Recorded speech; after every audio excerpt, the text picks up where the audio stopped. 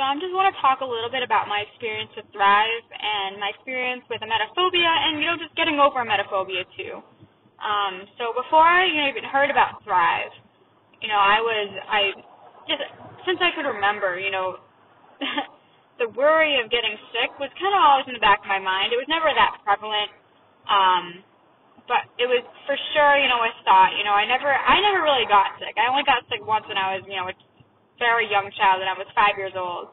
So, I don't even remember the situation, but I just have always just worried about getting sick and people getting sick, and I just kind of was disgusted with it. Obviously, it's not a pretty thing,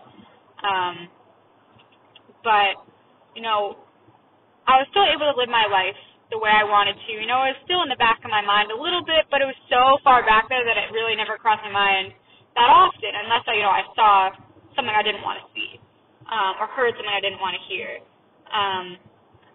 But through college, for the first 3 years, I was living life the way I wanted to. I was going out with friends, I was drinking, I was eating what I wanted, when I wanted, and that definitely took a toll on my health as it is. But come senior year of college, which was only about a year and a half ago, that I started senior year, so now I officially graduated, yay.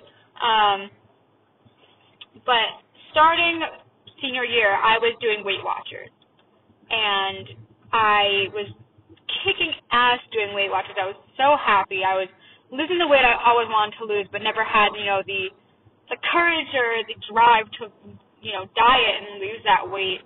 But, whereas dieting comes with, eating healthy and cutting out things that aren't really so good for you. So I really cut out the coffee, I cut out the alcohol, I cut out the fried food and the desserts. And I lost, I wanted to lose about, 25 pounds, but I ended up losing about 45, which was, besides the point. But, finally I was happy, with my weight and how people saw me, how I saw myself. But, that was the start of senior year, and I don't know if it was the stresses of senior year or if it was the stresses of finding a job for when I graduated, but I was just so anxious, just always so anxious. And, how my anxiety manifested was in a way that I always thought that I was going to get sick, always. I would think about, what if I ate and then got into a car, am I going to get car sick? Or what if I flew on an airplane, am I going to get, sick on the plane? Or if I eat something that I have, haven't eaten for a while since I cut out so much, am I going to get sick from that? Is it not going to agree with me anymore? Well, it really got to the point where I was just a mess, just an absolute disaster. And I was, stressing out about everything. And there was a point actually in the mid-November, so about a year ago, where my friend came to me and, she wasn't feeling good. She was sick, and, I knew it from other things, but she was convinced that she was sick from a stomach bug. And, that just kicked it off. I mean, I was so anxious from that point on, and I wasn't eating because I was so worried that I was going to get sick. Just so worried that anything I put in my system, I would get sick. And I don't know what getting sick feels like. So, someone who gets sick often, it's not a big deal. But for me, I had no idea. Last time I got sick was when I was 5. So I don't know. I don't know what it feels like. But I was so nervous and so anxious to eat that I didn't eat for about a week. I could count the things on one hand that I ate in a week. It's nothing, and that's not healthy as well. I mean, looking back, you can get sicker from that. But anyway, I was so anxious to the point where I knew I needed help. I knew I needed something to help me, and my dad actually found Thrive online, and there was a seminar in New York City later that week. So I left school a few days early for Thanksgiving and went to New York City, and I really think that what they were saying, what Rob Kelly was saying, and that seminar was very true. And emetophobia is a very complex, phobia. It's built on so many different thinking styles, negative thinking styles, and so many different aspects of the way you view life. But after the seminar, my dad and Rob Kelly asked me if I wanted to try it out, and what harm could it do? Why wouldn't I give it a try? Anything at this point could help me. I was really desperate for something. But yeah, I started with the book, and with finals and everything, I didn't really get around to doing it. But come January, February, I worked with James, and I started working with him, and I really instantly felt a difference. I felt better. I felt like, my world kind of just opened up to me. And Thrive was not just about curing emetophobia. I mean, that's probably the hardest part for people who suffer with that phobia. But it's just all about gaining freedom in your life. It's just about getting to the point where you're confident and you're able to, hold your head up high and feel as though you can look at yourself in the mirror and be proud of yourself. Even if you didn't accomplish anything, just feel proud of yourself. And I definitely felt that way after doing a few weeks of Thrive. I felt, that if someone asked me, if I were to do, this testimonial, would I say I was cured of emetophobia? I mean, yeah. I don't know how I'd react in the situation, but I know I could manage. But I also know that I am a much happier person, and I have a different view on life. And it's, the way I react to things are not because of how other people behave, but it's because how I choose to react to a situation. And I'm just in control of my life, and I can't control the things around me. But I was a lot happier, and I was, feeling like I was thriving. But unfortunately, for someone who does suffer with emetophobia or has suffered from it, or who's not fully in the process of getting over it, is, just almost there, 90% of the way there. Still has, some issues could arise, and my breaking point, or my road bump, very large one be it, was my campus, my school, had a neurovirus outbreak, where for days and weeks, and I think it went even up to over a month, just days of people, I was getting reports daily of how many people were coming down with cases, 20, 40, 60, and then like 100, 150 people were getting this norovirus. And of course, one of my roommates is within the first 10 people to get it. So, I'm early, right off the bat, exposed to this, terrible disease, terrible illness, which, obviously is very quick and, you go through it and you survive and you're fine. But for me, not being 100% there yet was so distraught, so completely distraught. I was, life was done for me. I was so scared. People would ask me, like, what would happen if you got sick? Like, what would happen? And of course I know rationally I would survive. I would be fine. Life would go on. It's gross, yes, but I'll be okay. But in an anxious state, you can't talk reason into me. I was not having it. But that went on for a while, and I managed the best I could. I didn't feel comfortable eating dishes, in the sink, or eating with silverware that she was prior ate and maybe didn't wash very well. Neurovirus lasts on surfaces for a very long time, so I was trying to take precaution as well as just try and keep myself sane. But that went on for a really long time, and I felt, down in the dumps is probably an understatement. I felt really upset. I felt really, discouraged, and I felt just over it. I was just over it, people were judging me that I wasn't going out to hang out with people who have norovirus. Like, why would I go hang out with people who are sick? But I was just, social anxiety went up, self-esteem sort of went back down, and I felt like I was back to square one.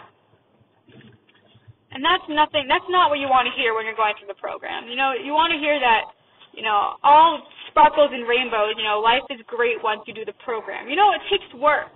It takes a lot of work to maintain, a healthy lifestyle, a healthy thinking style. But I let that go, and I let that slide. And that was my biggest mistake. But, I graduated. I never got neurovirus, so should be hearing an applause right now. But never got sick, and I was fine. I got over it. But now I'm home, now I'm back, in my hometown, living with my parents again, graduating from school, and my job is starting up, and, I feel like I'm back to square one. And I've gone through the textbook. I've gone through it all. I know exactly what I'm doing wrong. I know that I'm not putting in the work and that I let myself go, essentially. But I continue working with James here and there. And, in time, I felt that, I kind of got back to where I was. But unfortunately, from a product of cutting so much food out of my life, I was still feeling sick. I wasn't always anxious, but I was physically not feeling good quite often, which sparked some anxiety. So, if I'm talking to someone, they ask me how I'm doing, it's less about my anxiety. I'm fine. I'm totally fine. But physically, I don't feel good, and that's almost, to me, just as bad. But, I've found out I'm severely lactose intolerant, and apparently I have every possible stomach disease you can imagine. Not any horrible ones, thank God, but, I have the acid reflux, and I have the IBS, and I have the gastritis. I have pretty much everything. But yeah, going back to working with James, he's definitely tried to keep my morale up and, allows me to, put on, clear lenses, per se, when I'm talking to him and just thinking about the world and thinking back on my life.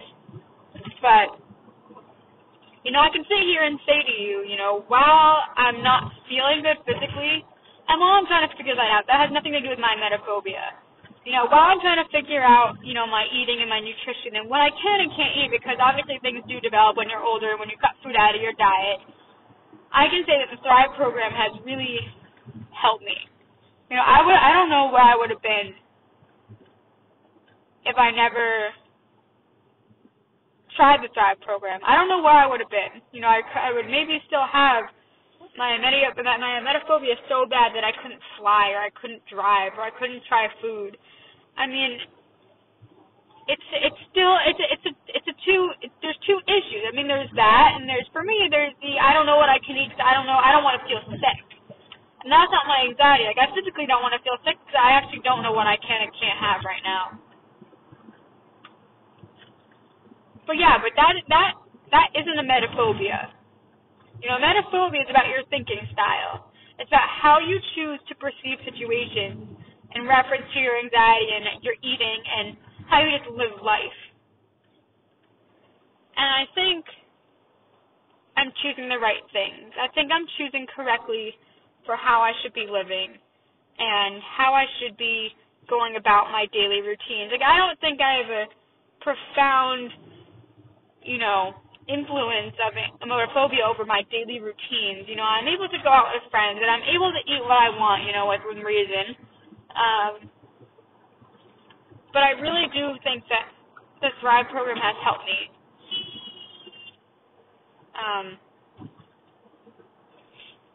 And I wouldn't say I have emetophobia anymore. I wouldn't say that, I'm constantly anxious. There are times, life is hard sometimes. Life is challenging. You're dealing with different stresses, you're dealing with different challenges, and that's what life is. And there are times when you're going to be more anxious than others, but that doesn't mean that you're not thriving. That doesn't mean that, emetophobia has got you down. You don't